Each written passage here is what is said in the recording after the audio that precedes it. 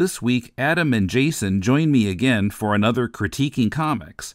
The comics are Clover and Cutlass, a Dungeons & Dragons-related YA comedy by Toby Boyd, and Coiled to Strike, an anthology book with different takes on mysterious Wild West antihero Emory Graves, also known as the Viper. As always, a reminder that you can support the podcast by pledging a few bucks a month at patreon.com/deconcomics. Or if you'd rather give a one-time donation, you can do so via PayPal by sending it to mail@deconstructingcomics.com. We appreciate your support. This is Tim. This is Jason. And this is Adam. And this is Critiquing Comics.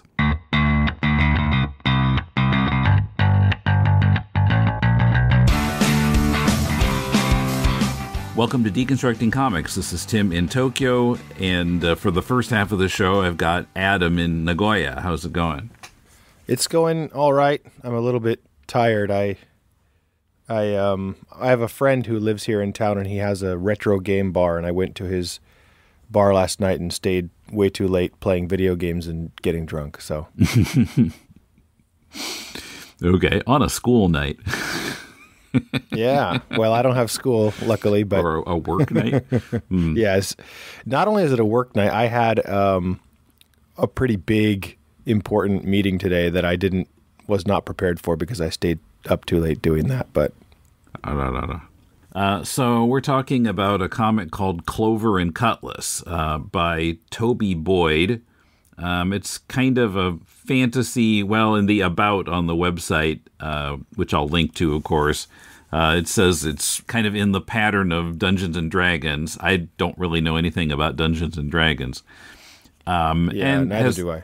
Kind of a YA comedy feel, kind of like manga through an American filter a little bit. Mm-hmm. I see that. I see that for sure. And I think a lot of the comics that younger Americans are doing kind of have that feel to them. Yeah, I feel almost like a broken record because I say this almost every time we review something, but I feel like it also has like a Cartoon Network kind of thing, like Adventure looks like Time. Steven Universe or Adventure Time, yeah. Yeah, I was just about to say that too, Adventure Time. Yeah, and I obviously I think that whole style of drawing and storytelling is, really, really influential to a lot of people. So I guess that's why it comes up all the time. But I definitely see the manga influence as well in this, for sure. Mm-hmm. Yeah, well, I don't know for sure, but I would guess that manga was an influence on Adventure Time. So I think we're kind of getting a direct manga influence and an indirect manga influence at the same time here. Yeah, it's like Ouroboros or whatever those things, a snake eating its own tail. Mm-hmm. So you said this was based on Dungeons and Dragons, and I think it's actually like quite literally based on that because there's in the notes between chapters, I think the writer had mentioned that this was based on a D&D campaign that they were doing, or a side quest from a D&D campaign that they were playing, and then when they finished this story arc, they would go and create the comic based on the main story that they're doing in D&D. So, and I've heard of this as a thing, like people will play D&D because it's a really good creative exercise for like that story writing muscle, and because it puts you in a really creative space. Like I said, I have never played Dungeons and Dragons, so I don't really know much about that, but I think that's where this story comes from. Mm-hmm. And as the About page mentions, which I'm looking at here, there's also an LGBTQ aspect to this, which I think is almost as common these days as the manga influence in comics done by younger creators. Yeah, for sure. And I noticed that as well because I think one of the characters has two dads, and I think, the main, I don't know if she's the main, but one of the main characters, Maggie, she mentions being gay and trans. I was like, okay, so yeah, exactly. But also that they mention specifically that her pronouns are she, her. So right. So she's, I don't know. I don't know if she's trans, like that's trans and became he, she, or I mean, sure, she, her. I'm just gonna stop before I say something. Yeah, what is being he, she? I'm not familiar with that one.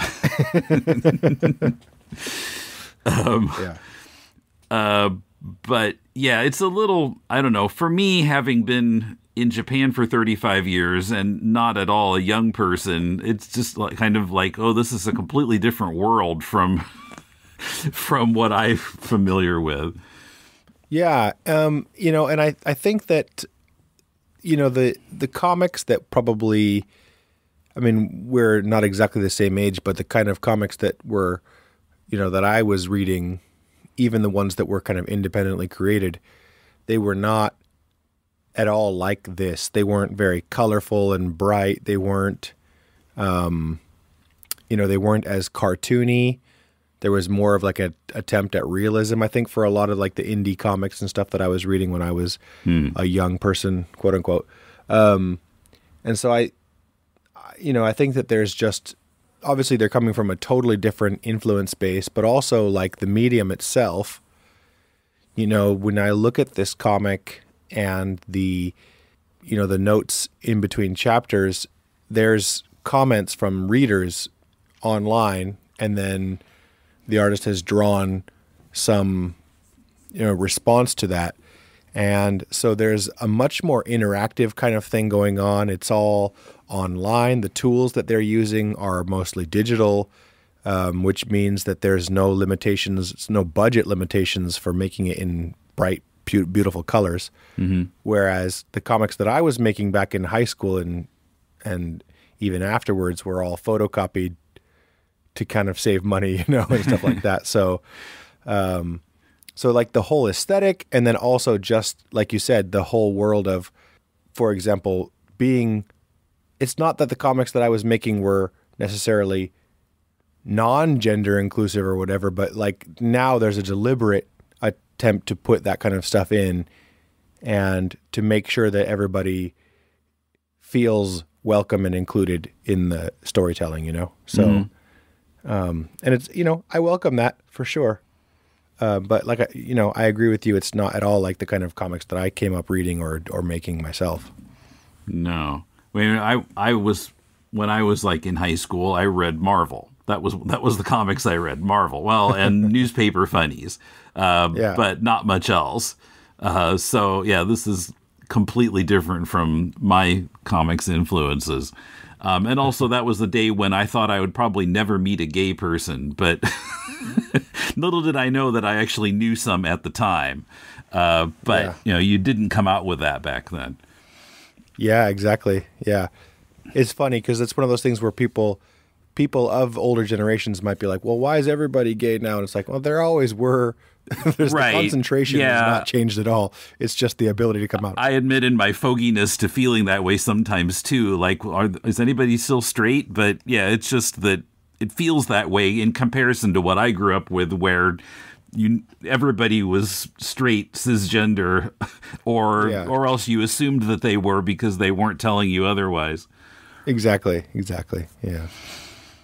So a little bit about the story. Yeah, we mentioned the character Margaret. She's some kind of, I don't know, an orc maybe?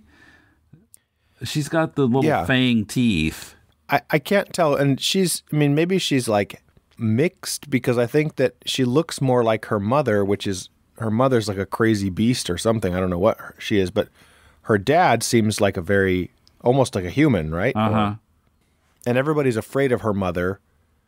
And her mother wants her to kill, to make sacrifices and kill for their plan. But the dad is this very like compassionate, loving character. But at the same time, he's trying to summon, this like basically demon to bring about the apocalypse, right? So right.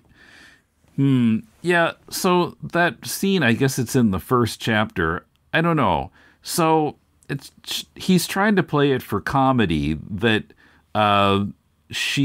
Maggie is uncomfortable with killing people, and the mom is like, expecting her to, and the dad is like, her mom sends her to her room, and her dad is like, well, everybody's kind of squeamish about it at first, and it just didn't feel funny to me, because I was just still thinking, well, we are talking about murder here. It's a little hard for me to laugh at it, but yeah. Yeah, I agree. And especially I think that in the first chapter, she was trying to kill children, right? I mean... Yeah, or at least people her own age, whatever that is. Well, because one of them is Jolene, who is kind of the other main character as far as we can tell. Right. And Maggie was attracted to Jolene, which she then kind of embarrassed herself in that scene. But yeah, she was sent to kill Jolene and these others who are in some way like acolytes or something to this god Phoebus. Yeah. Like, which kind of low-level acolytes, not clergy or anything, but maybe hoping to move in that direction. Yeah, and I guess Phoebus is the voice of a distant star or something like that, like a sentient star or something that is being called a god. And so it's interesting because when they first start talking about that god, I think there's that scene where she wants a food that's easier to grow and eat than corn. Right, she's tired of shucking it. Yeah. And they're like, well, why don't you ask Phoebus about it? And she said, I can do that. And then she realizes she can like literally talk directly to this god. And so, that's her first request, is to make food that tastes like turkey because turkey's better than corn or something like that. But, I think to zoom out for a second and just kind of look at the story as a whole, it is very interesting kind of world building. I can totally see how this was created through a Dungeons and Dragons campaign, because there's a whole lot of just world building and these characters mixing in with each other, and each of them comes from this totally different world. And I could see that happening very organically through a D&D campaign where somebody creates their own character and brings them to the campaign, and then, shares that character with the other people on the team. And, so you get to know these other people from other different kind of worlds and stuff. That all kind of, fits with how this story feels to me. Mm-hmm. And also, let me say this, I think that D&D being now like a very popular and even almost a mainstream thing where like normal kids play it is also very different from our generation, I think. Right. Yeah, you were totally a geek who knew like 3 people, and they all played D&D. I wasn't that much of a geek. I didn't really know anybody very well who played it. I never played it myself.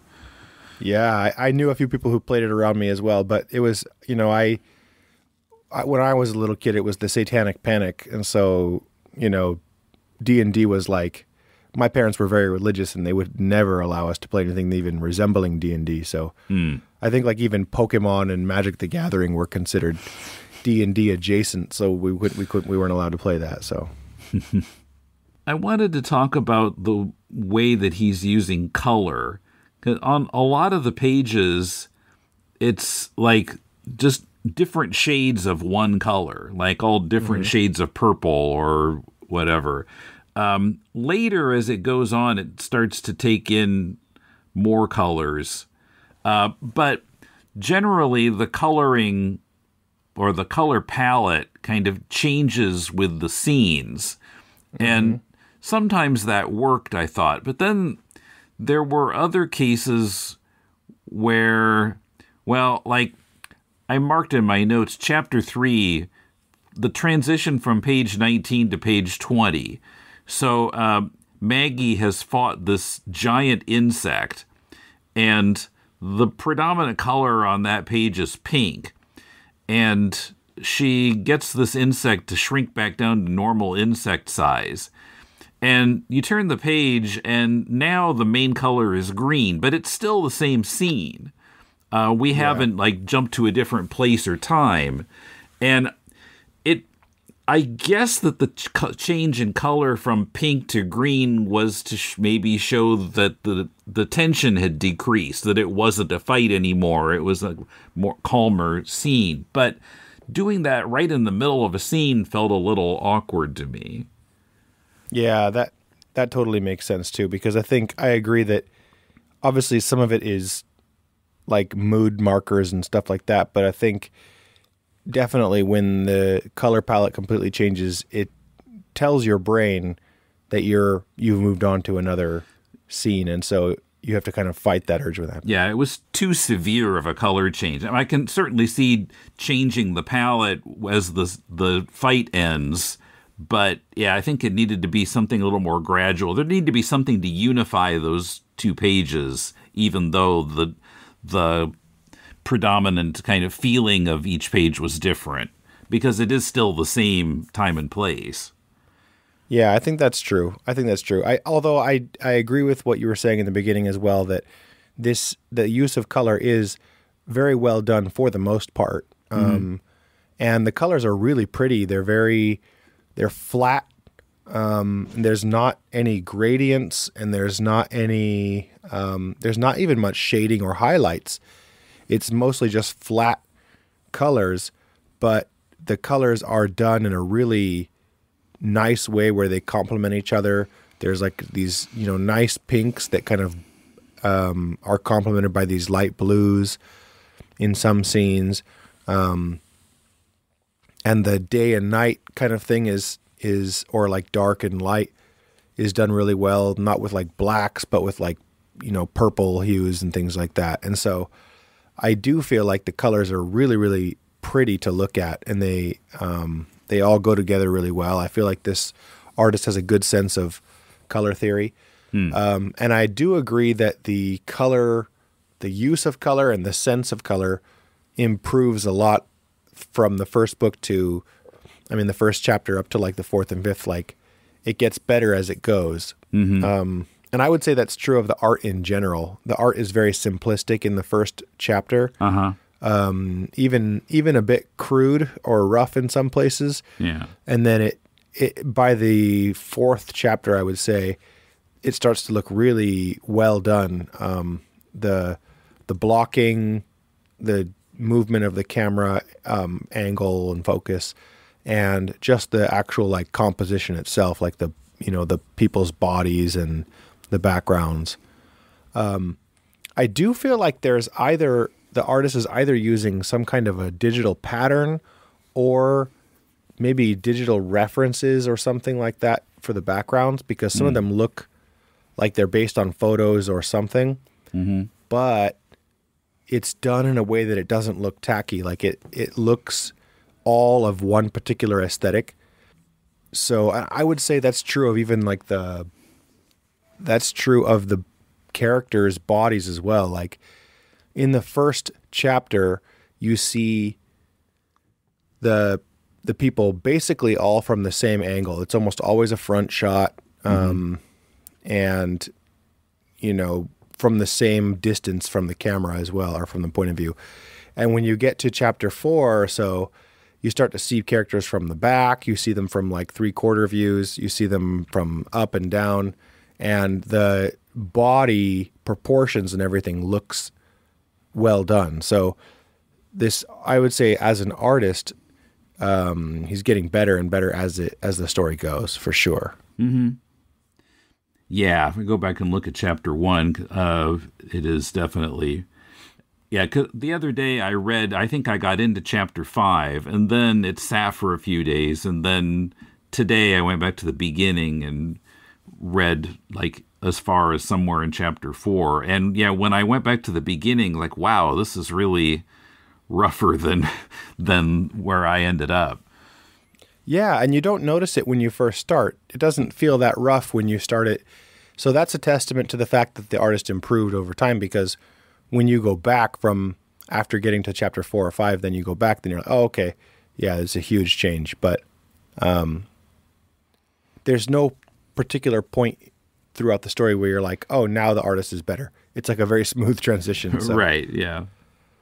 But that's one thing that I kind of like about reviewing these. I don't want to say amateur in like a bad way, but like not professional works that are out there. These kind of independent works is that you get to see the artist improve, both in terms of their,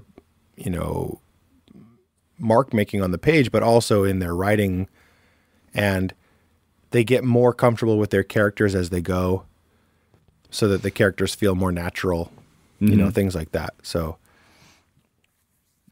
that's definitely apparent in this one. Yeah, for sure. Did you say before we started recording that you had some trouble understanding what was happening at some points? Yes. Actually fairly often.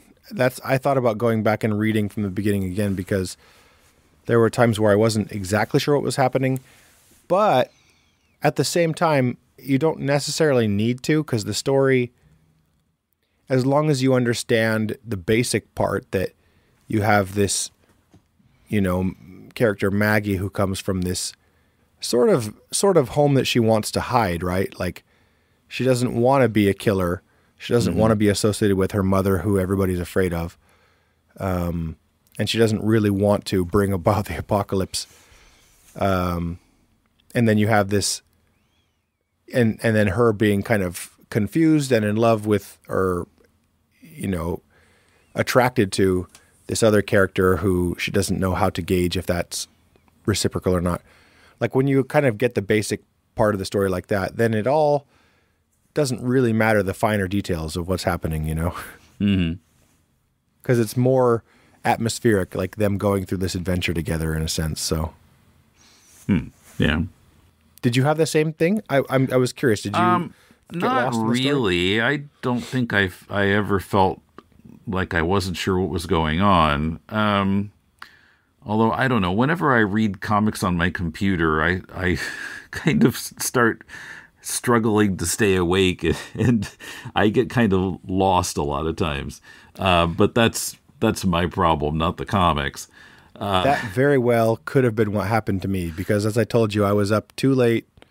I was up too late drinking and playing video games, and so when I did try to read this, I was guilty of falling asleep here and there. So, which is, not the fault of the comic at all. Yeah. Or I start to feel like my brain is just kind of dead, and I'm just looking at pictures and not getting a story out of them at all. Yeah. I wonder if that's something else. That's something where younger readers can easily look at comics on a computer or on a phone and follow it easier than old guys like us. That's very possible. Maybe. I don't know. It can depend on the type of storytelling, too. Coming up in this episode, I'm going to be talking with Jason about an anthology comic, and I found in that it really depended on the writing and the art in the comic, because sometimes I was just like, I don't get this, and other times it just was really sharp, like, okay, I see this is happening, and it was all clear to me, and I didn't have any trouble with it. But other times it was just like, is there even a story happening here? And maybe it's just a generational difference between those creators and me, who grew up with Marvel, and before that, like, funny comics like from Gold Key or something. That's how old I am. Gold Key comics. I've definitely, I don't know if I was around when those were like coming out, but I definitely have some in my collection. So Scooby-Doo and Bugs Bunny and all kinds of licensed characters. Anyway, but yeah, I thought that this was not bad, and yeah, the art is definitely improving as he goes. Yeah, I agree. It's not bad at all. It's probably not what I would normally go towards. Like, it's not the kind of story that would attract me, really. But I enjoyed it, and it's it's playful enough, and the characters feel real enough that it's kind of fun to occupy that space with them while you're reading the story. So I enjoyed it. Read the comic at cloverandcutlass.com. It's linked in the show notes. Coming up, Jason and I discuss the Wild West anthology, Coiled to Strike. First, just a reminder that you can help this podcast by making your Amazon purchases via deconstructingcomics.com/Amazon, and make that your bookmark for future purchases.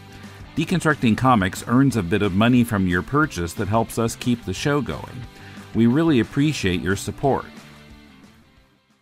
Edward and Alphonse Elric, as a result of attempting the forbidden act of resurrecting their mother with alchemy, have paid the price. Edward lost an arm and a leg. Alphonse lost his whole body, his soul now attached to a suit of armor. Together they search for a way to make their bodies complete again and uncover a deadly plot by their country's military rulers. That's the concept of Hiromu Arakawa's Fullmetal Alchemist, one of the best manga ever made. Tim and Patrick are rereading Arakawa's masterwork in search of interesting sound effects, translation errors, goofy humor, and, oh yeah, a great story. The podcast is The Law of Equivalent Exchange, a chapter-by-chapter look at the manga Fullmetal Alchemist. New episodes every other Monday, wherever podcasts are found. What are you willing to exchange? Okay, I'm back, and now I'm with Jason in Portland. Well, I'm not in Portland, but Jason's in Portland. Hi. But you're still allowed in Portland, right? After the incident? Yeah, I might have to sneak in, but... I think everything's been squared away. You're always welcome back. There was just a misunderstanding last time.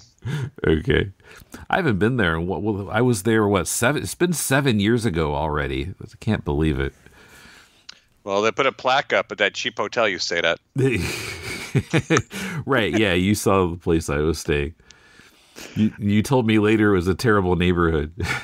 You're lucky you woke up with both kidneys. I drive past that place, and I drive a little faster so I don't get caught anywhere near it. Okay, so this is an anthology called Coiled to Strike.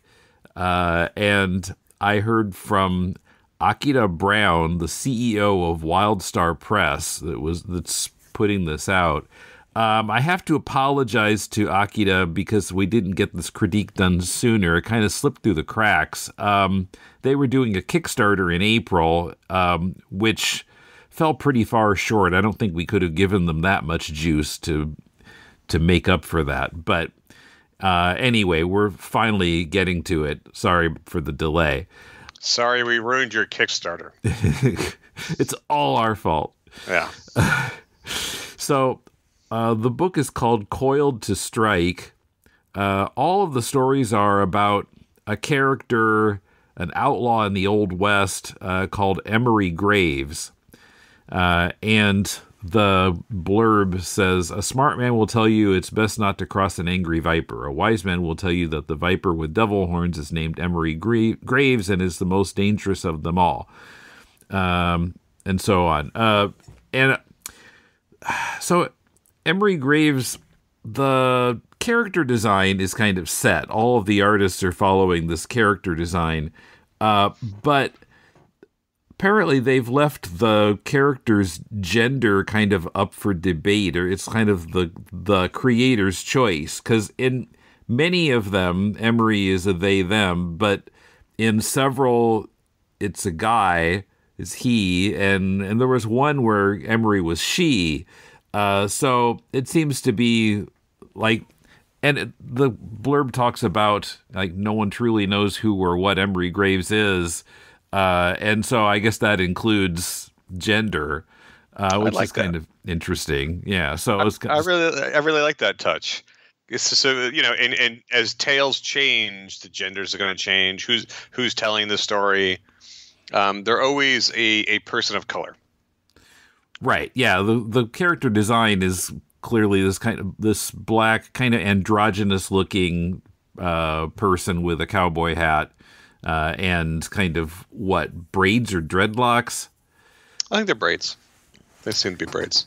So yeah, the design kind of works regardless of what gender you assign to Emory. And even in every story, even when he's they use male pronouns for the character, he's not like beefed up. Like he always has the same silhouette. He's always got like a slight frame. Mm-hmm. And it's a good character design. We should also say that the book is in grayscale. The book is not in color. Yeah, and there were a few stories where I kind of felt like it looked like it might have been done in color originally, because in the black and white, a couple of the stories looked kind of muddy. Like I couldn't quite figure out what was going on. Yeah, Jason's holding it up on his tablet. Yeah, there's one page where it's really, really muddy. It's not going to print well. I think some of these were done in Procreate. I've seen art come out of Procreate where the values are just a little bit too dark. You looking at the Sunday's Best Friend story? With the horse, where the horse is the focus. Yeah, Sunday's Best Friend. Yeah. Now, I mean, most of the stories don't have that problem. They were really done to work in black and white, but that one I felt like it was probably intended to be in color. Oh, great. I love stories in the Old West during the sort of American expansion, and I feel it's really part of the American identity that we are going to go and expand through this land, this go west and prosper sort of ideology. But we're also, obviously, we are taking resources from people that are already here. But it's sort of like baked into the American identity that you go west to find yourself. And to some degree, that is still the case. Like, I definitely grew up on the East Coast and moved to the West Coast. Yeah. There is this idea that you go west to find yourself and define yourself. So that this character is out there still defining themselves, I find is really interesting. And the characterization, Viper, they also go by Viper, by the way.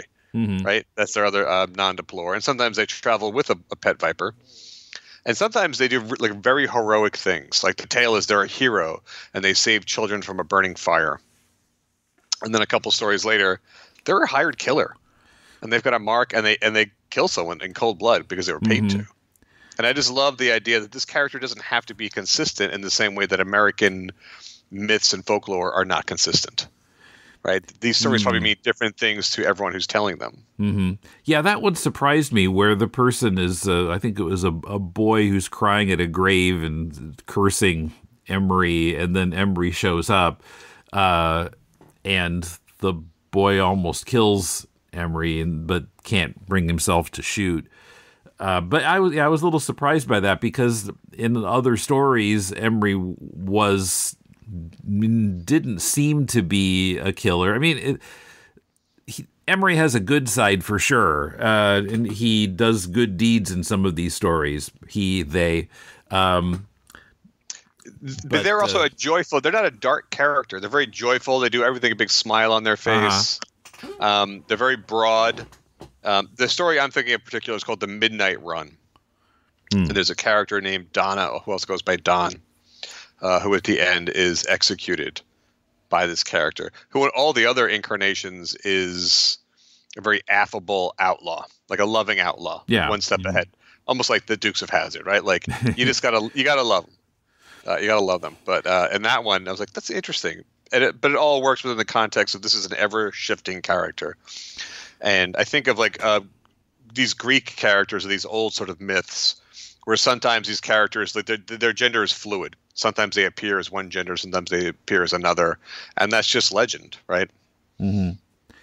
Yeah, my two favorites, and I don't know if it was necessarily because of the story, but maybe it was, but I thought they were well written and drawn. But one was the Grisly Sabotage by Bite Ghost, where Emory is cornered, their horse is shot, there's no way to move forward. There's a big canyon up ahead, and then their pursuers say, "Okay, well, we've got him." And then Emory comes out riding a grizzly bear, and not only that, but steals the money bag off of one guy and replaces it with a bag of dirt.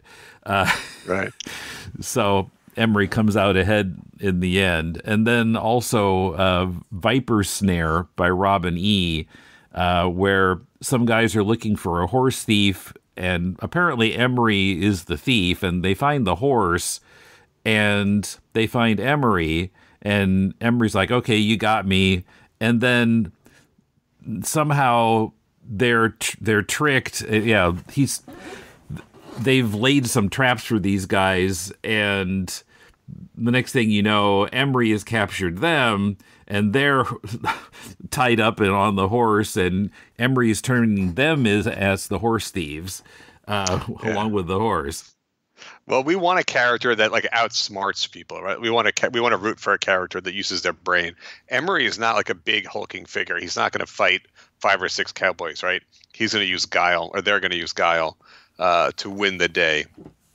So I like that about this character. They are not. They're going to outsmart. Which is always good. Let's talk about the art. I think even though there was some of the chapters, some of the pages look a little darker than I would like. I'd say all the art is pretty good.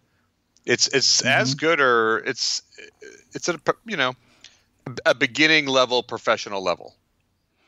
Maybe the art-wise, the weakest story might be the first one. Yeah, when I saw that one, I hadn't quite absorbed that it was an anthology yet, and I think, oh, gee, the whole book is like this.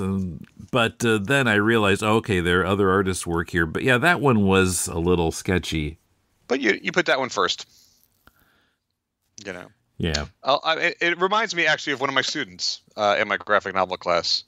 All of these look like young artists, but each of them has a distinct and unique style.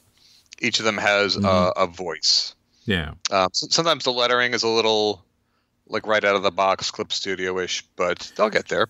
I think I really root for the upstarts, for the people that are doing it themselves.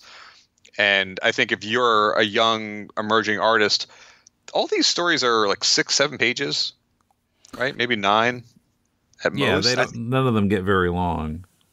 What a low ask. If you're asking an artist to contribute to an anthology, 6 to 8 pages, you could do that in your spare time. And all of these look pretty good. There was nothing here. I was not concerned for anyone here. I thought all this art was just really well done. I'm really curious how they found these artists. Yeah, I don't know. The story, The Midnight Run by Beat, B-E-E-T, I thought the art was fine, but it was too talky, and there were word balloons all over the place, kind of covering up the art. I thought that Beat needed to either reduce the amount of dialogue or do more pages. I don't know. Yeah, I would agree. Because the art is beautiful, actually. It's very expressionistic, but it's very dramatic, too. There's a beautiful splash page in there. Yeah, I would agree. A less might have been a little bit more here with the dialogue. Mm-hmm. But yeah, I didn't think any of these were really bad. I mean, and there weren't many points where I struggled to figure out what was going on. There was one story where I didn't quite get the ending, The Calamity of Calypso Creek. I got confused at the end, even when I reread it. Like, okay, so I don't quite know who these people are, and how many different groups of people are there in this scene. And yeah, I didn't grasp what was going on. I don't know if I made it to that one. Starts the art's on page 59 of the PDF. Yeah, I made it through the 40s. I made it just before that one. Okay. That's a good artist, though, on that one. Yeah, some of these just have a lot of extra text, and that's just a young storyteller thing. I think a successful comic book should work without even looking at the words, without any text. You should kind of get the feel of it and the idea of it. Yeah, I'm sorry they didn't make it, and I hope they don't give up. And maybe the difference is a color edition might attract more eyes. Yeah, I think it's worth publishing. I hope it does get out there somehow. I'm not sure if they're selling digital editions or if everything hinged on the Kickstarter. Well, you could probably, if you give the files out, you can make a small print run for a couple $100. But the idea is you want to drive down the per unit price by printing 1,000. Plus, you have 18 or like a dozen contributors in there. You have to give each of them copies. But the upside to an anthology is all those people can ideally should be able to promote it. So when I promote a book, it's just me and the artist. You've got 12 artists in there, or maybe more. Ideally, all those voices could amplify and get this thing done. So I wouldn't give up on this at all. And I would encourage them maybe to just spend out of pocket and print 100 or so copies just to bring to conventions and show people what you've done. But yeah, I would encourage all of the artists in there to even take their individual samples and send them out to companies. And this is a good calling card for young artists and for a young team. And I just think it was a good collection. I was really like, I'm going to finish it tonight. Well, yeah, I was. Maybe I won't spoil it for you, but the story Vanishing Horizons was interesting. It gets a little supernatural. Some of these stories aren't completely based in the real world, let's say. But, yeah, I don't want the real world. Or the real world. Reality is cheap. Because anyone can do it. There was the one about the vanishing stars. I thought that was interesting. Yeah, in some stories, the Viper has sort of supernatural powers or good luck energy, or might have supernatural powers. It's the legend thing. It's all vague. Could be that the Viper has powers. It looked like it to so and so who told me this. Well, I thought it had a great charm.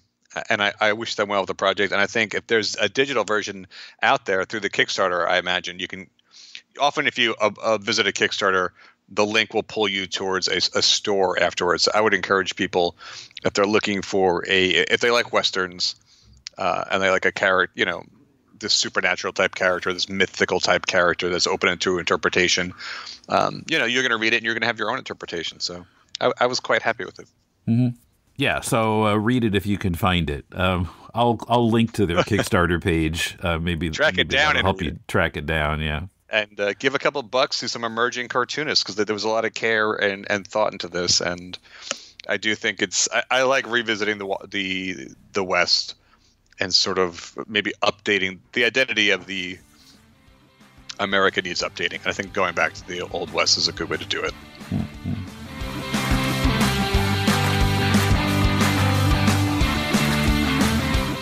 Find out more about Coiled to Strike at wildstarpress.com or search Kickstarter for Coiled to Strike. Both links are in the show notes. Thanks to our patrons for supporting Deconstructing Comics and our other podcasts. To join them, go to patreon.com/deconcomics. At deconstructingcomics.com, you can connect to us on X, Facebook, or YouTube. Follow the link to shop at Amazon to support the show, and find links to subscribe to the podcast.